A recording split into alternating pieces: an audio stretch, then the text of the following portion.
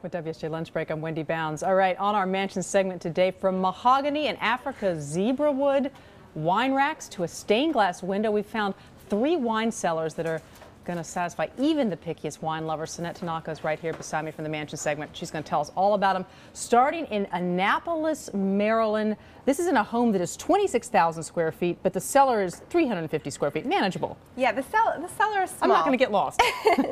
It's in the basement, and this home was a former monastery, so it's done in a classic sort of brick architecture, and the wine cellar follows suit.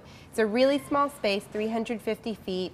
It also only stores 1,800 bottles of wine. Only, but it's in a beautiful space. I mean, it really pulls off the architecture of the home. It's dimly lit. There's a stained glass window from the home's original chapel that used to be on the grounds, and it's really like a stellar, gorgeous space. Yeah, it's about the same size as the first apartment I rented in New York. Moving on. All right, Woodside, California. This is in a home that's $29.5 million. Now, if you got more wine, if you want to break away from that small 1,800 bottle, you can get to 13,200 bottles in this one. Exactly. So this wine cellar is a little larger. It's 800 square feet, and it also has granite flooring, redwood racks. It's a beautiful space. There's a wine area in the center, and it kind of, the room sort of curves around. You can see there in the pictures.